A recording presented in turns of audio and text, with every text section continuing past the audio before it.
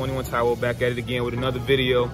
Today I'm going to share with y'all my daily stretch routine that I use to just maintain flexibility and increase flexibility. Honestly, the more I do it, the more flexible I get.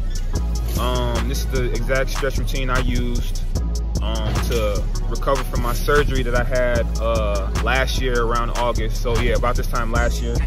As you can see, I got 2 nails right here and a scar, and I got 2 nails down here by my ankle. But yeah, this is the routine that I used to get that flexibility back, get that bounce back, and when I got back on the court, I felt really good and I felt amazing. I got the stretch routine from my guys on IG, Knees Over Toes guy, and my guy Most Performance, David Mariani.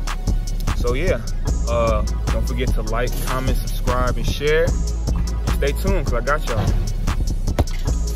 Now before I get into it, I just want to note that personally, I hold each stretch in each position for 3 minutes and then go to the next one. But if you're in a rush or you like warming up for your pregame or whatever, just do it for like a minute, minute and a half, and you'll still feel the benefits of it. You'll feel loose before the game, before you work out. So yeah, let's get into it.